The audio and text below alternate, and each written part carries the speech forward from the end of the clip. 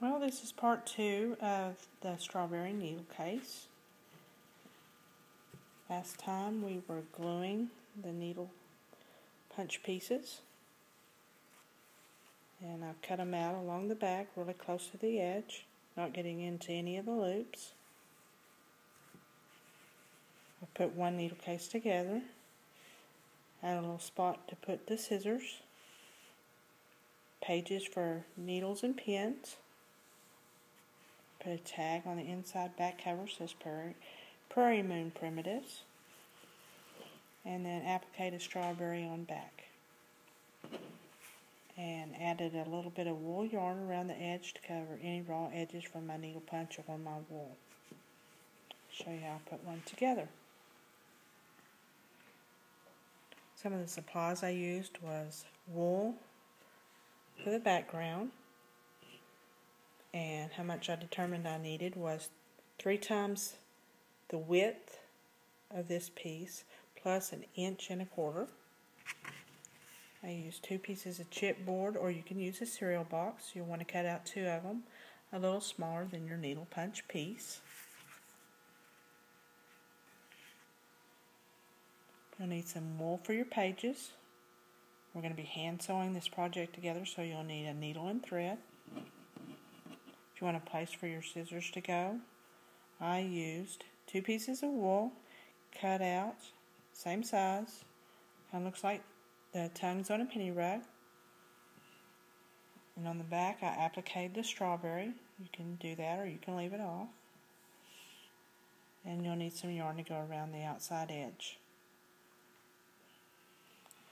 Show you one of the pieces that I've started. I hand sewed this needle punch piece all the way around 3 edges, slipped in a chipboard to give it a little bit of stability. After I got that done, you'll want to take, I'll show you on this one, it's already sewed all the way down this edge. I'm going to take and flip it over. And then I sewed right here along this edge where that 1.25 inches was. I folded it over, slipped in another chipboard, and then I took and I folded that in, and I sewed starting up here at the top, here, down, and around, stopping right there.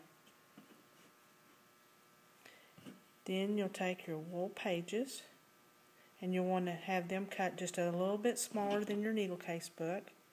You'll find the center, and then you'll sew right down the center of that using a running stitch, and I sewed down and went back up to give it a little bit of stability in that part too. And if your pages are too long, you can just clip off this little bit of edge here. Then I blanket stitched the piece that'll hold in my scissors. I started here, worked all the way around, stopped here, did not sew it into the needle case, left that for an opening, but I did blanket stitch across that. So we have that added in, our pages, put in a little label, then I flipped it back here, and I just primitive stitched down my strawberry. Once I had all that done, took my yarn, laid it down, worked it across there, just whip stitched it all the way across,